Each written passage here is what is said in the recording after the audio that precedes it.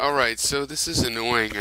So YouTube is not supporting the, I don't know, you can't do a live hangout from YouTube, at least not on the upload page. Used to be a link. So, that sucks. I'm looking then for a new way to have video conferencing that we can screen cap.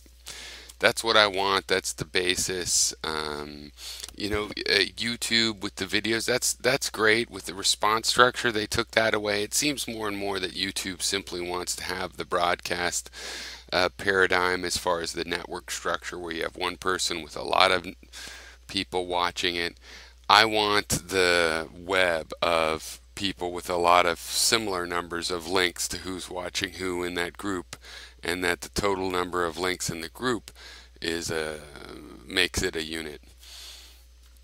A totally different goal. Who knows what we're going to have to do. The web is changing. We always thought YouTube might never have made money at being the YouTube where you put yourself on the tube, and they really want to be the YouTube for like low quality new age 21st century sitcoms and skit shows, and sometimes high quality ones like Mr. Deity, but often more smoshy.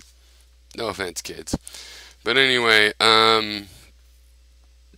so yeah, I'm uploading this on a new piece of software, or not new, but that I haven't been using in Linux, and we'll see how this does, because I'm just going to have to make videos again and use YouTube for what it offers. And it looks like there's a big gap opening up, and now more than ever, a conference report, we should make a system. I mean, I have a company now that's a year and a half old. We can really do some of this stuff easier now than when we talked about it a year ago. But